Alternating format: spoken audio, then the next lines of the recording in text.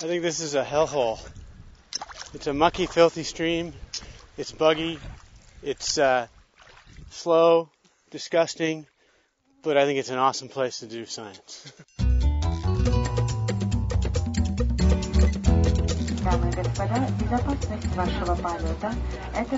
So we've traveled about halfway around the world, flown now 2 red-eyes to get to Moscow.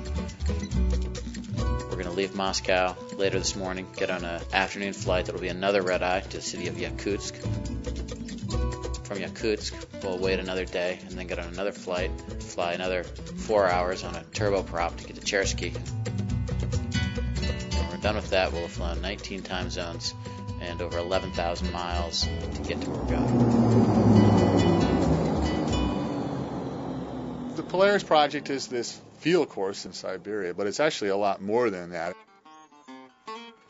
And the thought was to bring the students and professors to the Arctic to bring some new ideas, to increase the creativity, and try to also hook them on Arctic research. They were all people that I could imagine being cooped up with for a month in a very remote location under very harsh conditions. They were fun people. They were people that were flexible, that could handle tough conditions and still keep a positive attitude. They were just a nice group of sharp scientists. The students bring different perspective, they bring enthusiasm, they bring a level of idealism that some of the older scientists don't have. They refresh all of us.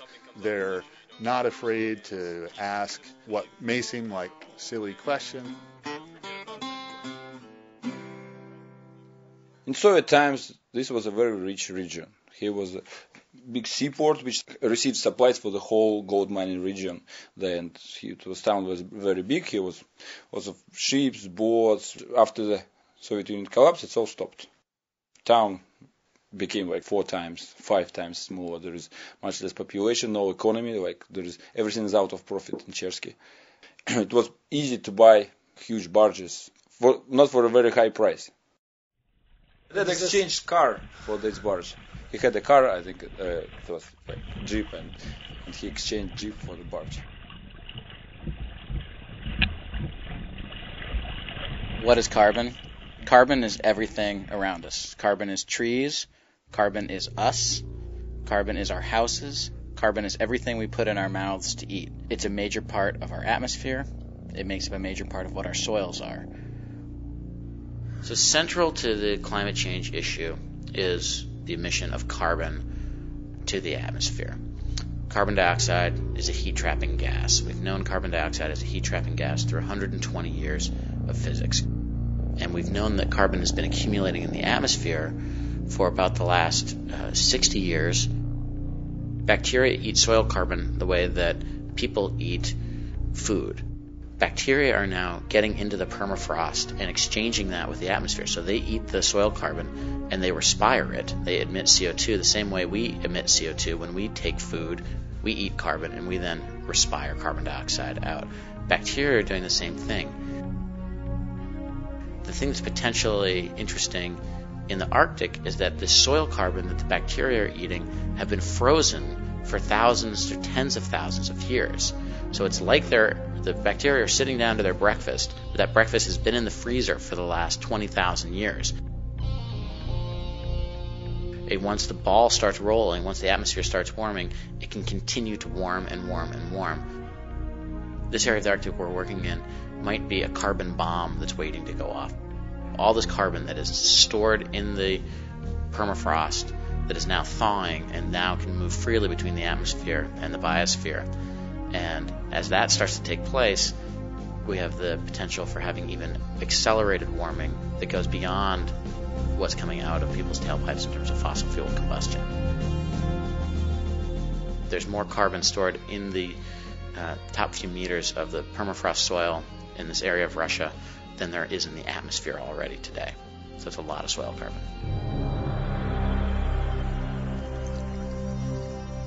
A big moment!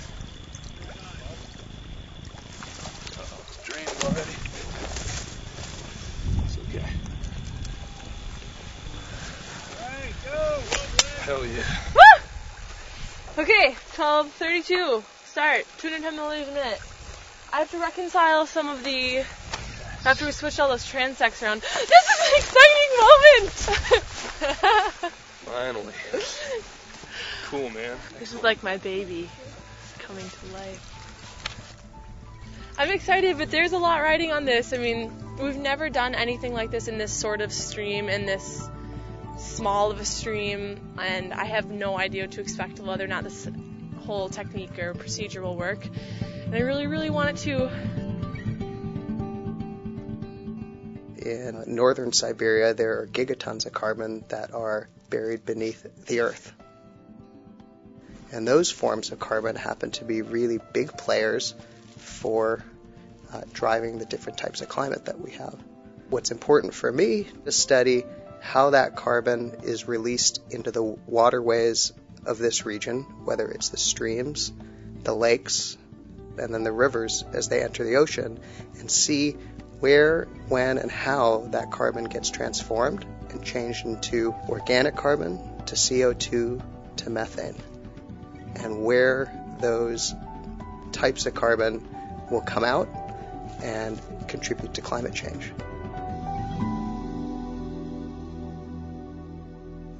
If you will jump in the slope, it will quickly produce this sledge. And all of this soil will move like lavinas. Do you understand? Yes. And you will quickly die, maybe in 5 seconds. Therefore, don't keep your boots. It's something dangerous. Immediately move up like crocodile. Then you will build the bridge and will take your boots. Don't be modest. It's not so dangerous to be dirty. It's most important to be survivor. Do you understand? Yes. Let's go. Nature hates us today because this stream is the hardest place we've ever had to work. This is crazy. Like, they look like little teeny fighter jets, and they're just like swarming. You have like 50 on your gloves. It's insane. My hands just have a mixture of blood and DEET and bug guts. Sometimes we suffer for our science.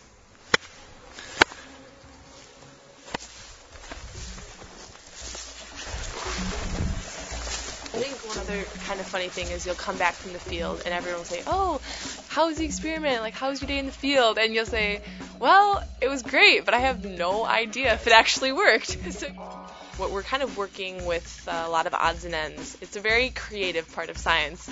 It's all sort of fluid, you know, and whoever said there wasn't creativity in science is totally wrong, because we're pretty much problem solving every step of the way.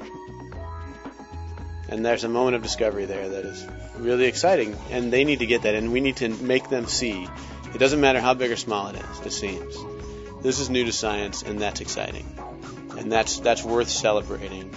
It's worth being proud of yourself when you do something like that.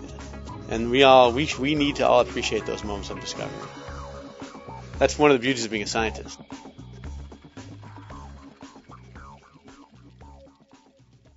But why does research in the Arctic matter with respect to the issue of climate change? We know why the Earth is warming. We're burning more and more fossil fuels and chopping down largely tropical forests now, and both those activities combined are putting more and more greenhouse gases into the atmosphere, and those greenhouse gases lead to a warming Earth.